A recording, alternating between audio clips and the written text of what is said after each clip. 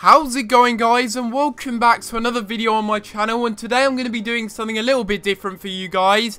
I'm going to be doing a player review. Last year this was something that was very popular on my channel. A lot of you guys enjoyed it, and today we're going to be reviewing a player, obviously. The player that we are going to be reviewing today is going to be a very special one in my opinion. We're going to be taking a little look at the Pacos de Ferreira left winger called Diogo Jota.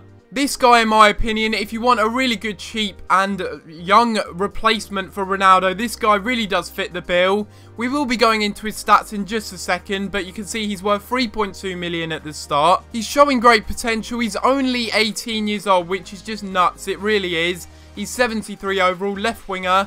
And now we're going to take a little look at his stats. To be honest, he doesn't really have too many amazing stats at the start of career mode. They're very well rounded and very balanced though. And that is something that I do like about this guy. He has good attack positioning, good vision, and his ball control and dribbling are probably the standout stats for him at the beginning of the career mode. To be honest, his skill attributes do need a little bit of improvement here and there, but some of them are already green, which is good. The best thing about this guy, though, is he is a left winger and a striker. He can play both of those positions, similar to Ronaldo. He's 5'10", he's Portuguese, he's right-footed.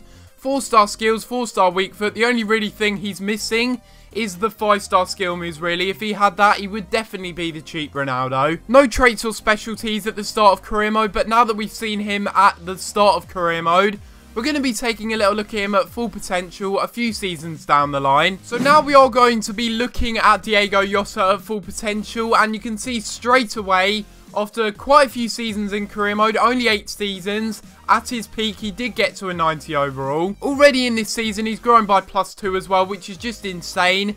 This guy's growth rate in this career mode was just absolutely awesome. Obviously I did say he's 90 overall, he's one of the world's best left wingers. Probably better than Ronaldo at this stage of career mode. He's worth 52 million. And now we're going to be taking a little look at his stats individually, and my word, this guy just blows me away. When I look at his stats, I just can't believe this. He's got really, really good, well-rounded physical stats. Very, very good attack positioning and vision. He's going to be getting into those positions very well. He's got really, really good ball control and dribbling, as you'd expect. They were already high at the start. I could read out all of Diogo Jota's stats, but to be honest, you can see it for yourself. Loads and loads of dark greens and light greens everywhere. It's just absolutely awesome.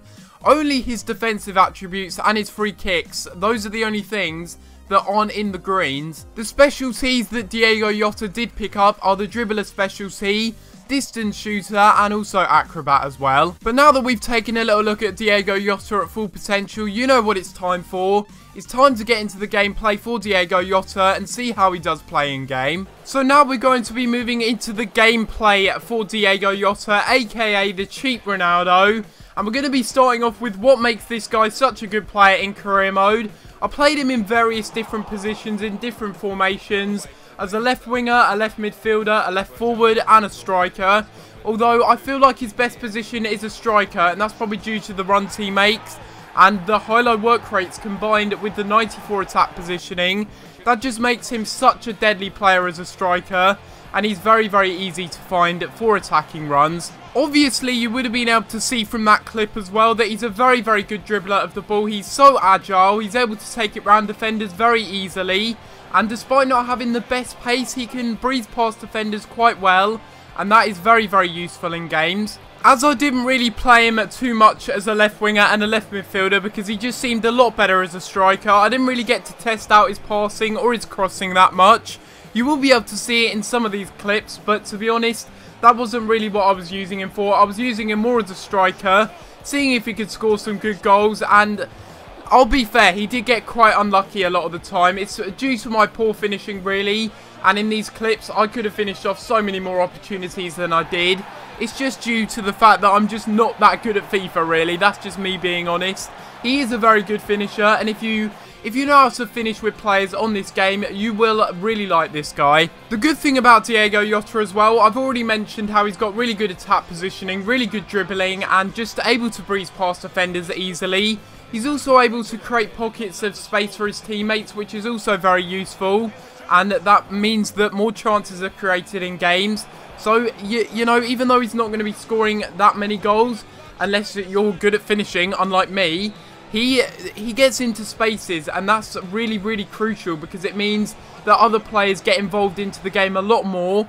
And it means that the whole team seem to play a lot better when he's in an attacking position. So far, so good then. He does seem to be a good player. But now we're going to be moving on to what doesn't really make him such a good player compared to other players on this game. And the first thing really that I did notice is his strength. You saw it was an issue really in the squad report when looking at his stats. He doesn't really have the best strength. Sometimes that can go to his advantage, winning penalties such as this one in the area. He goes down to ground, wins a penalty, and that's due to his lack of strength. One thing that isn't necessarily a negative that I am addressing as one is the fact that he does take a little while to get used to. He's not like normal players in my opinion, and you know, you've got to find the best positions that work for him in your team because it will vary. Obviously I'm playing in the A-League in this career mode, so he's going to do a lot better than maybe when he's playing in Premier League teams. He might struggle a little bit more to begin with. But this is going to be the end of my player review for Diogo Jota. Overall, I think this guy is a very, very good player. And a player that I do recommend you go out and buy if you can afford him.